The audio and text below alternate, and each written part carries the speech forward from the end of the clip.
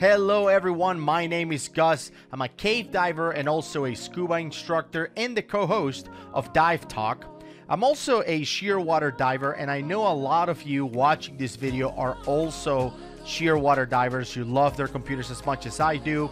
However, there's a lot of features in these computers. So I wanted to put together my top 3, I don't know if to call them hidden features or perhaps things you didn't know you can do with your shearwater computer.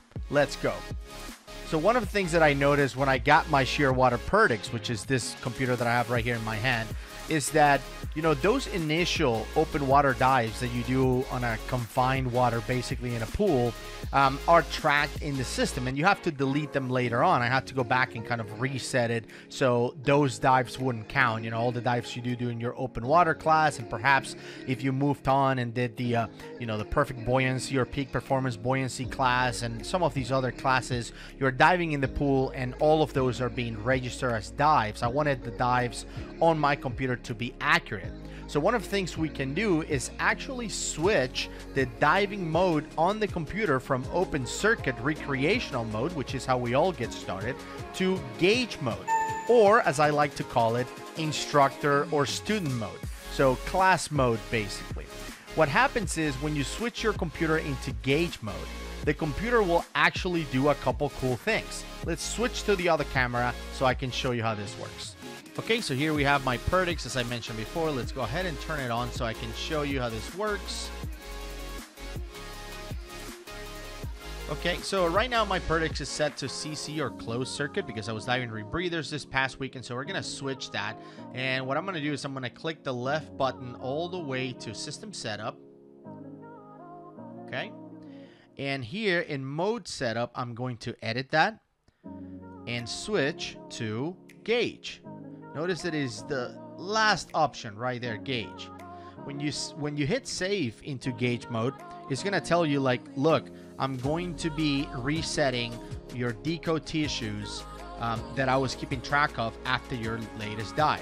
So I'm gonna say, yep, no worries, confirm. I'm gonna be diving in a pool, and the computer will go ahead and reboot itself.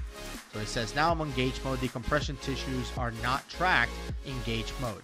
No problem. All I need is to be able to keep track of the information, you know, while I'm diving in the pool. So I'm going to go ahead and click continue. Now notice that the font is way bigger when you're in gauge mode, which is pretty awesome. And, you know, if you want to get technical about it, I guess you could say that this is now a bottom timer, but it's like a really advanced bottom timer. And the main reason for that is, look, I can go to the right-hand side and I can see my pressure. So if your Perdix is air integrated, or your Taric, or your whatever Petrol, whatever computer, the Petrol is actually not air integrated, but if you're using the Nerd, for example, this works the same in any computer you have. Now, even though the Petrol 2 and the Peregrine, for example, are not air integrated, you can still go into gauge mode. So it will still tell you your depth and your time and all of that. It also has a cool feature like stopwatch. So for instructors, for example, watching this video, there's some exercises that we do based on time. Like, for example, maybe you want to time 30 seconds breathing from a free-flowing regulator, let's just say. So you can start and stop a stopwatch in here with the options. Watch. Start the stopwatch. And now you can keep track of that timer, right, as they're breathing from their free-flowing regulator. And again, that's just an example. And then at any point, you can go ahead and stop it. And there it goes. So really, really useful to place the computer in gauge mode. Like I said, the font is way bigger. You can still track your air pressure. You can still track, you know, everything basically about your dive. How long has it been? What depth? Of course, that will be, you know, 12 feet or 3 meters, 4 meters, whatever it is, the you know, depth of the pool. But it's really awesome that we have this mode, so your dives are actually not logged, even though we might, you know, spend a bunch of time on a pool during the weekend, you know, teaching students or learning from an instructor. The next thing I want to talk about is actually the gas selector. So we're going to move from the taking a class mode or recreational mode, and we're going to move into a more technical mode. So I'm going to switch back my computer into closed circuit, although this will work with open circuit tech, or if you're doing, you know, 3 gas decompression dives. Regardless of what you're doing, this will work for you. So let me switch to the other camera and explain what I mean by this second hidden feature, or perhaps you didn't even know you can do this. So here we are, still in CC mode. So I'm going to go ahead and bail out to show you what this looks like when it comes to gas selection. So because I'm on the surface, I'm at 0 feet, basically, is suggesting that I should be bailing out to 99% O2. But the thing is, if I'm actually diving and I need to select the gas, you will notice that the classic way to display it is actually in big letters, and it always sorts it from the richer mix first all the way to the one with the least amount of oxygen. So 99% will be first, then 52. Notice that this one is off, but I still have it as an option. If I select this option, it will go ahead and turn it on for me. Then it will be 32, then 1640, and then 10. As my last bailout gas that I have in the system. So I can actually select the gas that I need, through the menu. Now, in order for us to modify the way this works, we're going to navigate into the system setup. So I'm going to go ahead and click on there. And we have to go into the advanced section, the advanced settings. So I'm going to navigate all the way there. Go to advanced configuration. That's where we need to go. We're going to click on edit and then edit again.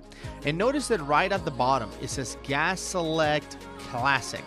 That is the default configuration for the Perdix and the petrol and, these tech computers from Shearwater. So we're going to go ahead and click on edit in this case.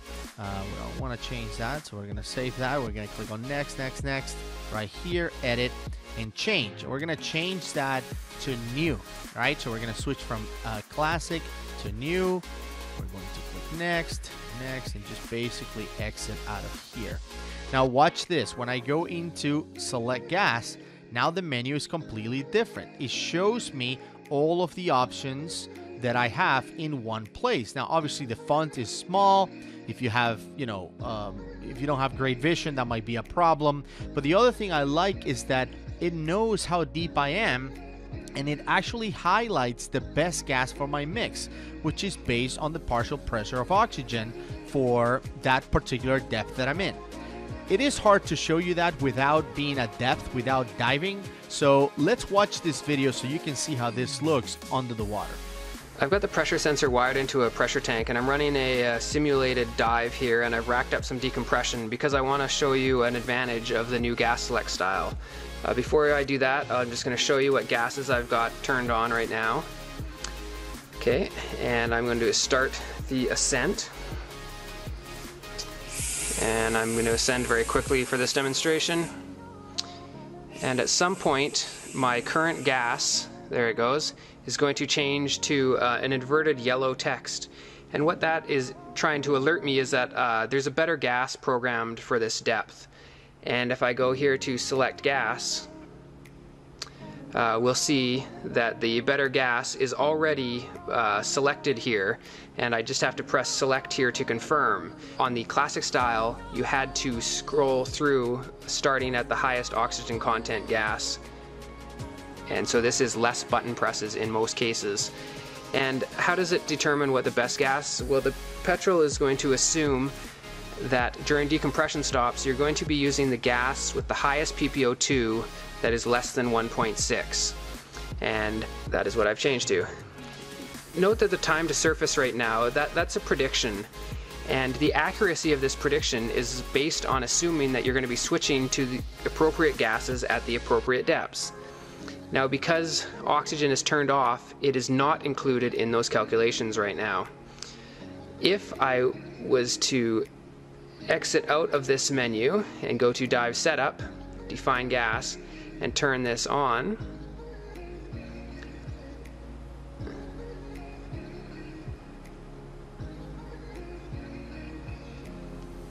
now my 67-minute time to surface has dropped to 52 minutes. So you can see it's very important to only turn on the gases that you're actually carrying and planning to use if you want to have accurate decompression predictions. And the third feature you probably didn't know that your Shearwater computer can do is that if you have a Shearwater computer that has a built-in compass and you have enabled that electronic compass on the computer, depending on where you are in the world, the compass might not be accurate or might not be as accurate as it would be in other parts of the world. I don't know if you've noticed this, but sometimes when you're trying to buy a compass, it would even ask you if you're on the north, or north of the equator or south of the equator, and you have to kind of decide on what to do.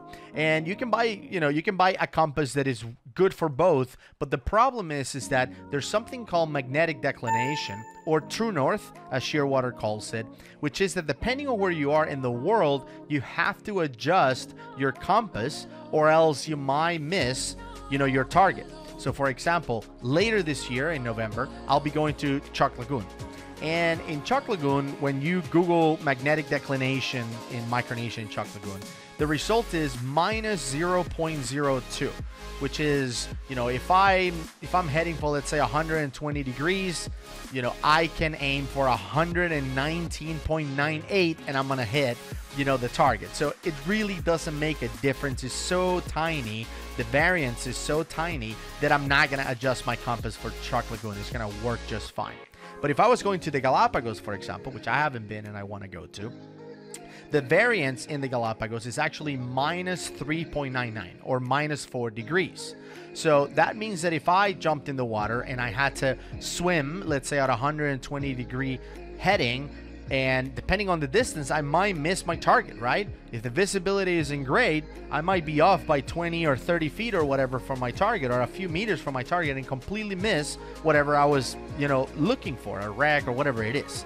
So because of that, Shearwater actually gives us the opportunity to adjust our true north, or our magnetic declination. So whenever you're about to go on a trip, just Google whatever destination plus the words magnetic declination, and Google will tell you, well, the magnetic declination for that place is plus 14 or minus 7 or whatever it is, and then we can go into our computer and adjust it. So when we jump off the boat, if we're doing navigation with a computer, we're gonna hit the target every time. So let me show you how that works in my Shearwater Perdix. So here we are still in closed circuit rebreathers. So in order to adjust the true north, I'm going to go back into the system setup. So once again, I'm going to click on the menu, go to system setup. There is a whole menu just for the compass, which is also the menu where we calibrate it, which you probably did this when you bought your computer. It told you to calibrate it. And if you ever change the battery, it's a good idea to recalibrate the compass. So I'm going to go to next, and just looking for that menu that will say compass there. And once we get there, notice that you have the calibrate, and notice that you have the compass view, which is how many degrees you can see on the screen when you're using the electronic compass. You probably knew that already, but you probably didn't know that this true north feature is there exactly to allow you to adjust it based on where you're going. So let's say we're going to the Galapagos, is minus 4, as I mentioned before. So I'm going to go ahead and click on edit. I'm going to change that from a plus to a minus. I hope you can see that. Then I'm going to go to next, and then next once again, and I'm going to adjust that to minus 4, as you can see. So now I'm going to save it. It's adjusted for minus 4, which is perfect for the Galapagos. So if I'm doing any navigation that requires a compass, I'll be good to go.